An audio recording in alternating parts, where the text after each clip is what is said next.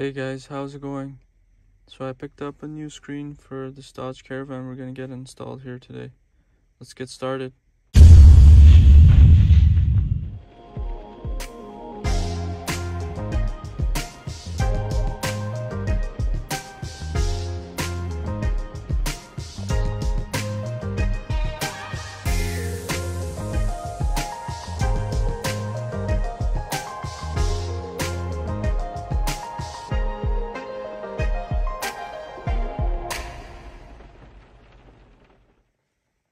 So to remove the plastic trim around the radio, we basically need to pry around the rim here. You could use a trim tool, plastic trim removal tool, or you could just use a flathead screwdriver. I'm just gonna use a flathead screwdriver, but be careful so you don't damage the plastic, because obviously this is a bit sharp. You could start on one area. Once you get it in there a little bit, and if it pops off, honestly, do it with your hand. Just kind of go around. Should just pop off pretty easily.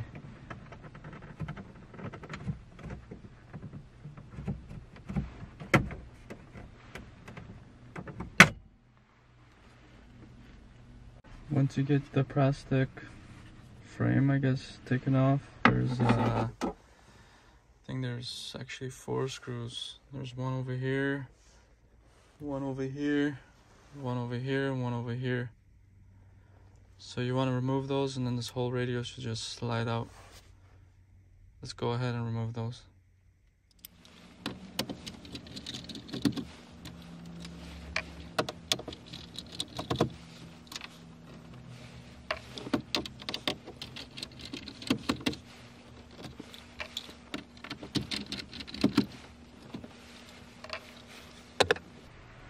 So when you get the 4 screws removed, we basically want to slide the radio out.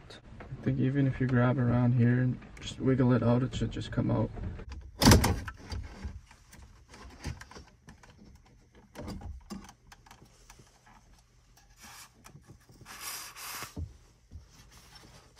So when you get the radio out, put your hand in here and the cable's kind of gets caught. There's like a metal piece here. You could like lift the cable up so you get a bit more slack, so you could pull the radio out more, and then you could disconnect the cables. So there's just little tabs you just push and it should just come out. Same thing with this one. There's something here in the back, you just push and it should just pop out. This one, same thing. It's a little tab, just push, pull, pops off, push,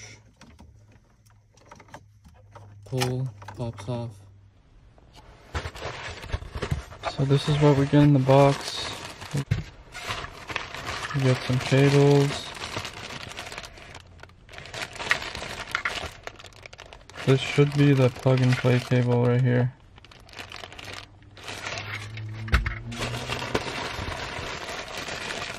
We get a backup camera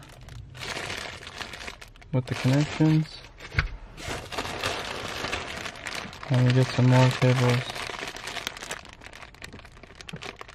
I'm not too sure what these ones are for, but we'll figure it out in a bit. And obviously this is the screen itself. Alright guys, so once we get the screen unpackaged, we could go ahead and prep the cables. So we can start by grabbing this guy. This is basically the plug and play adapter. This is what's gonna make this install so easy, because then we don't have to do any wire tapping or anything to the existing wiring harness. You just basically plug this into the screen and plug the other end into the car. So that's what's a good thing about this kit, is it's plug and play, so it's very simple. So let's go ahead and take out these cables. We can start by plugging in I believe this is the radio antenna cable. We can plug it in over here, just like that. This guy gets plugged in over here.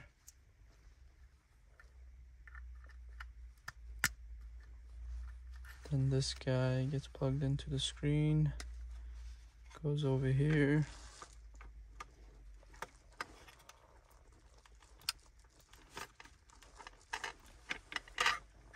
And then this one goes into the car. This one gets plugged in over here. So that one over there, antenna cable. This canvas adapter gets plugged in over here. This one, I believe it's a GPS antenna. This one goes right over here. It says GPS. Pretty self-explanatory.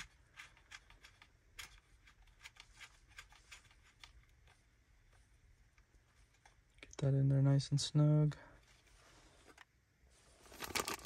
So this one is just the mic, I guess, for Bluetooth calling. So we can put that aside for now. So this cable, it's plugged in over here.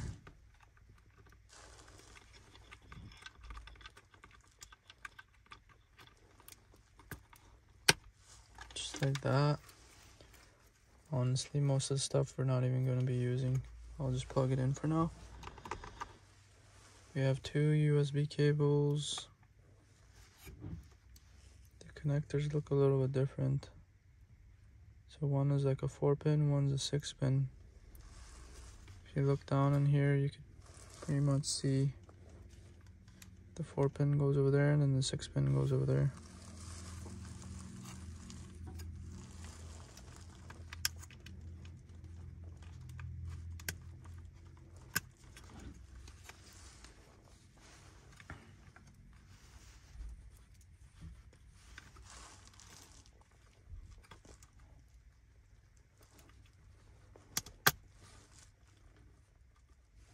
There's also this cable right here. I think this is for the reverse camera. The backup camera. This one, I believe, gets plugged in right over here.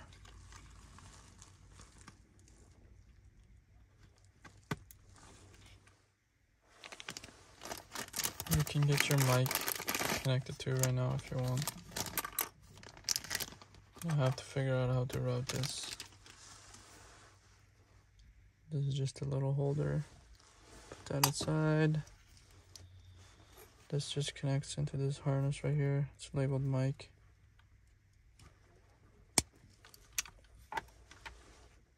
Alright, now that we have this prepped up, we could go ahead and get it in the dash. So we could go ahead and plug the radio antenna in this white connection here.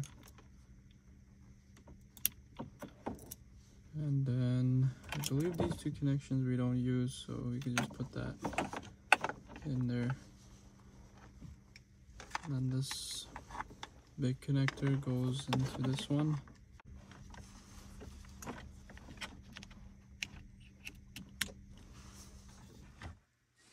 So we're gonna have to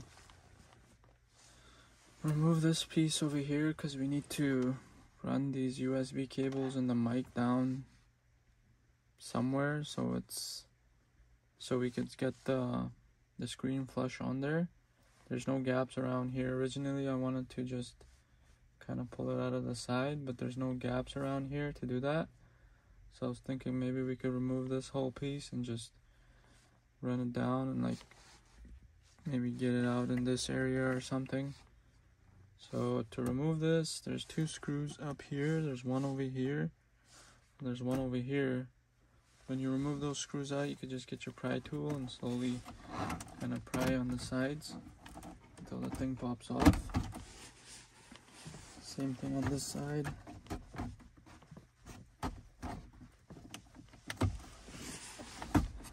Just work your way, it should just pop off. Just work your way around the side. There you go. So when all the clips pop off all around, you basically want to lift the bottom and it should just come down. So the two screws that I was talking about, one was over here and one was over here. So this kind of you have to pop the bottom off so it slides down and these things get free from up here in this area. So once you get this out of the way, as you can see, it opens up and it's way easier to run the cable down and get it out somewhere. You can even go ahead and unplug these guys, completely get this out of the way. There's 2 wire, well actually 3 wire harnesses. Just unplug these.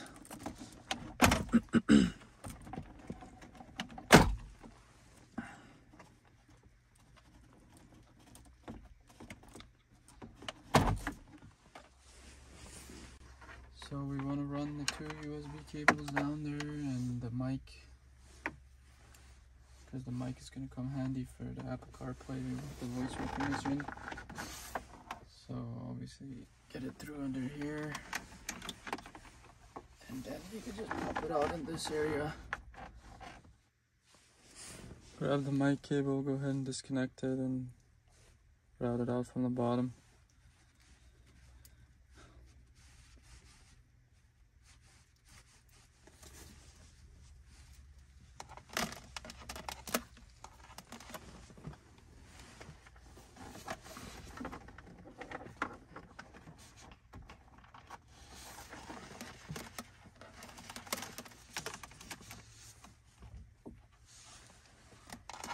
Need all that excess cable, so you could just coil it back up into the back of the screen. So go ahead and grab your climate dash, whatever you want to call it. Plug in your connectors back.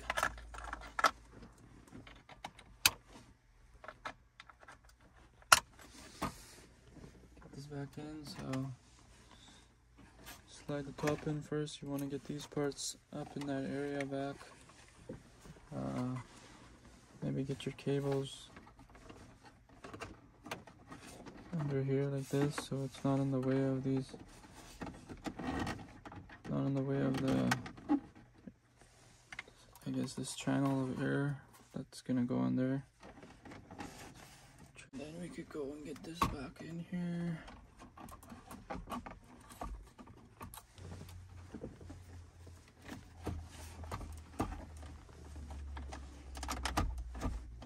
Bottom pushed in, and then just push the sides back in. Grab the 2 screws that go up here.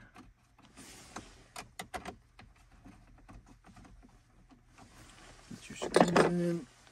Screw them in securely.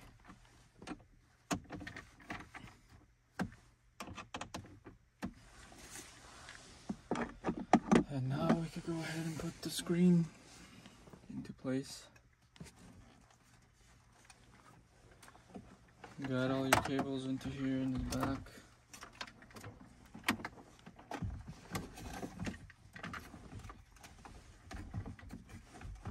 Bottom end.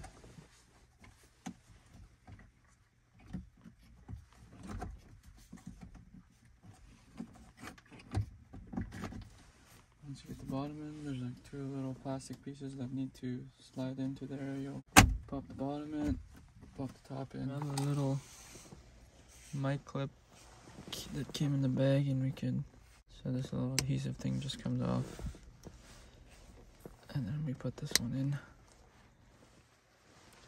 and I'm just gonna slide her in here.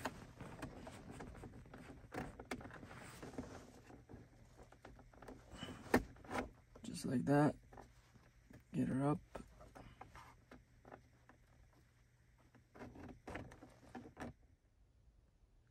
Guys, so you want to go ahead and tie wrap your cables too, so they don't wiggle in there and they don't cause noise, I guess, while you're driving. So you could go ahead and secure it with some tie wraps. Alright guys, we're all done. So we got a nice big screen, we got wireless Apple CarPlay, we got wired Apple CarPlay, obviously to the Apple CarPlay, we just connect your USB and connect it to your phone. Connect it to your phone, and we go to the applications and we go to the Z-Link. And it should just connect automatically. Boom, that's it. And for the wireless Apple CarPlay, you just connect your Bluetooth and connects like that too. I already went ahead and I paired the phone with the screen. We just turn on our Bluetooth. Should just connect. There you go, connected.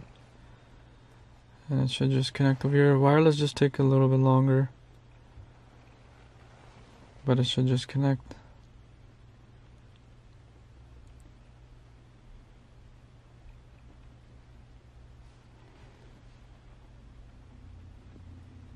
There you go. Once you see your phone name, you're good to go, and it's wireless.